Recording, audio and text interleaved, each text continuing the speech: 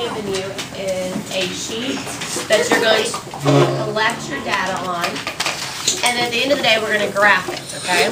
So you're focused on this side that has the empty chart. Put your name on the top.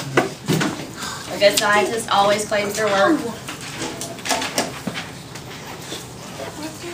Now, I told you that we are doing a science project, but what else will we be using today to help us measure? Math. We're going to use our math skills. Now, we last week studied circles.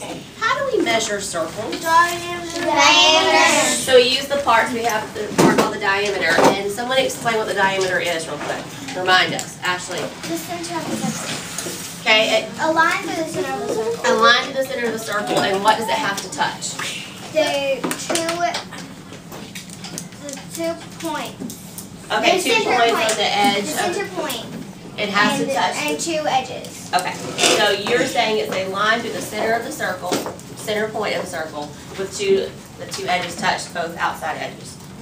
2 points on the outside. Okay, good. So our ice cube is in a circle, so how do you think we're going to measure our ice cube throughout the day? Diameter.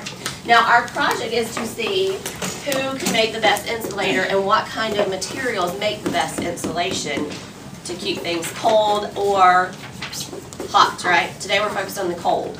So now, everyone has the same size Dixie cup filled with ice, okay?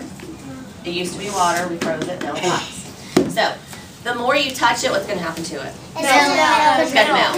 So, right. So your job is, when I pass your thing out, when I pass your ice cup out, is you are going to measure it. Now, we practiced in inches last week. This week we're going to use the other side of the ruler, and we're going to use centimeters, okay?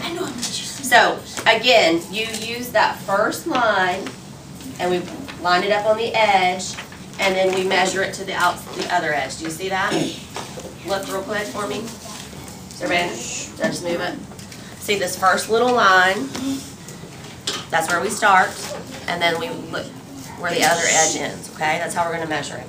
Do you see that? I'm going to line this one edge up with that very first line, and we're going to measure it. You see? We're going to use this first line, we're going to line it up with the outside edge. And see. Now, we might have to estimate today or round. What does that mean? Okay, so we're going to round it to the next centimeter or estimate it because sometimes it's not going to be perfectly there.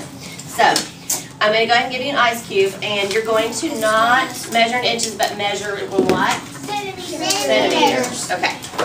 So, after you measure it, put it directly into your insulator project so it doesn't lose much heat. Well, actually, it already has lost heat. We want to keep it cold. We don't want the heat to want to warm it up, right? Why doesn't it fit in here with the ice on the bottom? You might have to figure it out.